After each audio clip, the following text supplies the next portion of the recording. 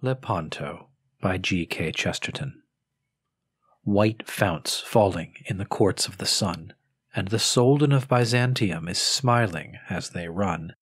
There is laughter like the fountains in that face of all men feared. It stirs the forest darkness, the darkness of his beard. It curls the blood-red crescent, the crescent of his lips. For the inmost sea of all the earth is shaken with his ships. They have dared the white republics up the capes of Italy.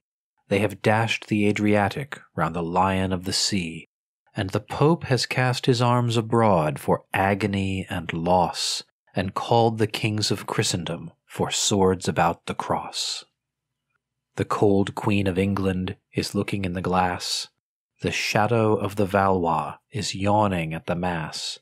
From evening isles fantastical rings faint the Spanish gun, and the Lord upon the golden horn is laughing in the sun. Dim drums throbbing in the hills half heard, where only on a nameless throne a crownless prince has stirred, where risen from a doubtful seat and half a tainted stall, the last knight of Europe takes weapons from the wall, the last and lingering troubadour to whom the bird has sung, that once went singing southward when all the world was young.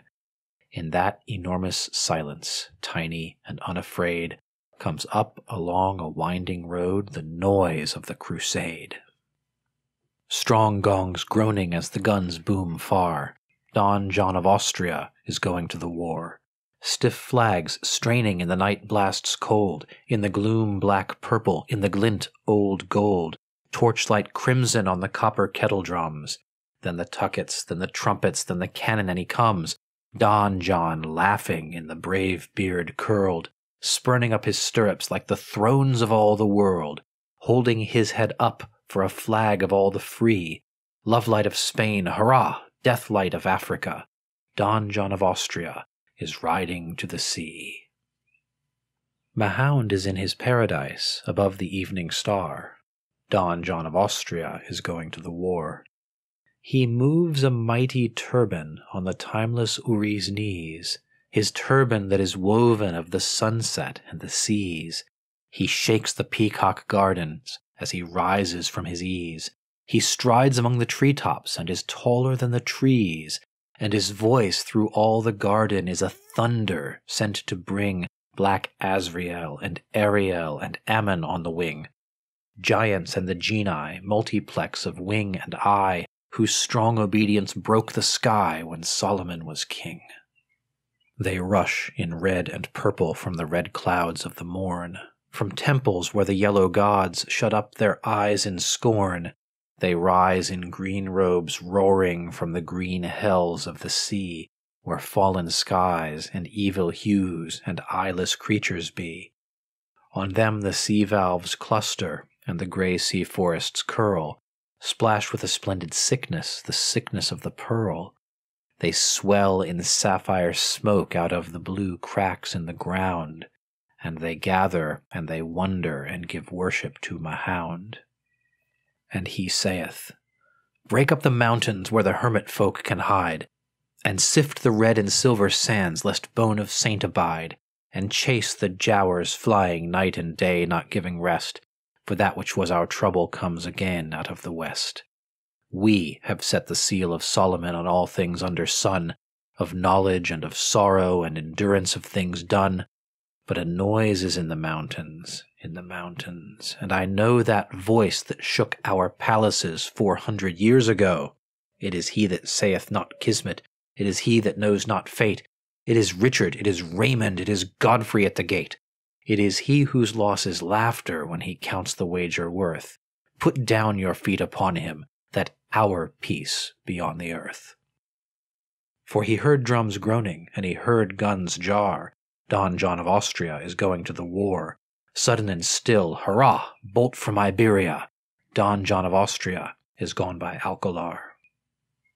St. Michael's on his mountain in the sea roads of the north. Don John of Austria is girt and going forth. Where the grey seas glitter, and the sharp tides shift, and the sea folk labour, and the red sails lift, He shakes his lance of iron, and he claps his wings of stone. The noise is gone through Normandy, the noise is gone alone. The north is full of tangled things, and texts and aching eyes, and dead is all the innocence of anger and surprise. And Christian killeth Christian in a narrow dusty room, and Christian dreadeth Christ that hath a newer face of doom, and Christian hateth Mary that God kissed in Galilee.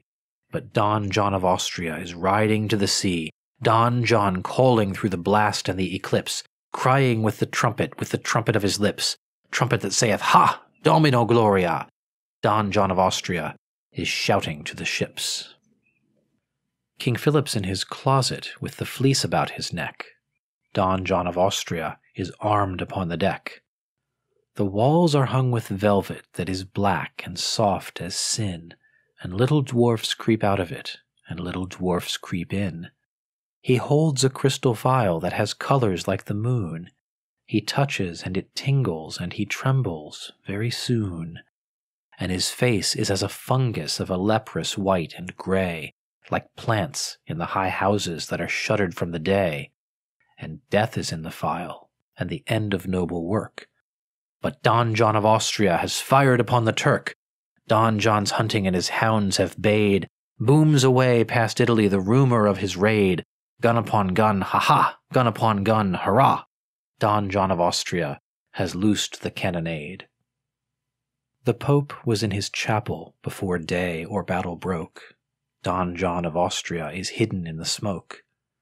The hidden room in man's house, where God sits all the year, the secret window whence the world looks small and very dear. He sees, as in a mirror on the monstrous twilight sea, the crescent of his cruel ships whose name is mystery. They fling great shadows forwards, making cross and castle dark. They veil the plumed lions on the galleys of St. Mark.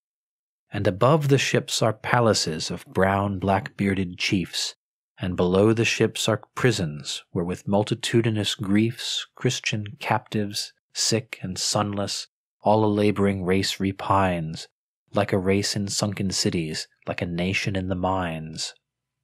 They are lost like slaves that swat, and in the skies of morning hung the stairways of the tallest gods when tyranny was young. They are countless, voiceless, hopeless, as those fallen or fleeing on before the high king's horses in the granite of Babylon. And many a one grows witless in his quiet room in hell, where a yellow face looks inward through the lattice of his cell, and he finds his God forgotten, and he seeks no more a sign.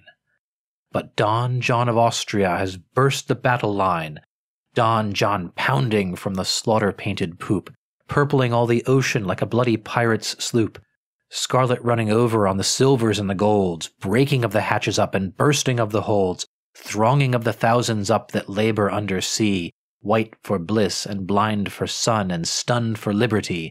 Vivat Hispania! Domino Gloria! Don John of Austria has set his people free. Cervantes on his galley sets the sword back in the sheath. Don John of Austria rides homeward with a wreath. And he sees across a weary land a straggling road in Spain, up which a lean and foolish knight forever rides in vain. And he smiles, but not as sultans smile, and settles back the blade. But Don John of Austria rides home from the crusade.